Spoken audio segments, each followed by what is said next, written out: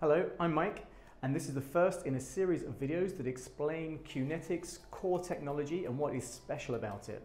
This first one today is about Flywheel Energy Storage systems and the fundamentals of how they work. So, what is a Flywheel Energy Storage system?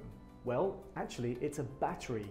You can charge it and discharge it just like the kind of battery that's in your mobile phone or your toy car. The difference is that instead of storing the energy as a kind of chemical reaction, Flywheel Energy Storage System stores the energy as kinetic energy. So what does that mean and how does it work? First, we have a motor here. The motor is transforming electricity to rotational speed. This motor is connected to a rotor. The rotor is accumulating the speed and therefore accumulating kinetic energy.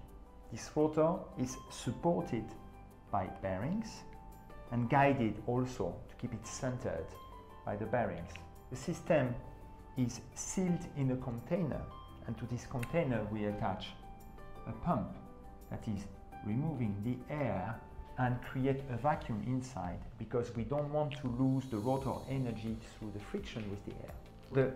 The rotor is accumulating, is going faster and faster until it reaches the maximum speed we allow it to have.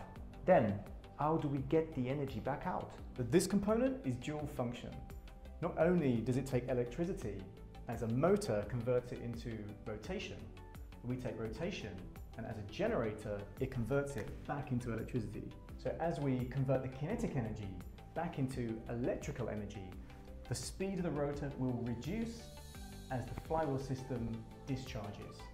So we go from electricity in to electricity out, but convert it to kinetic energy in between. It's beautifully simple. So that's it.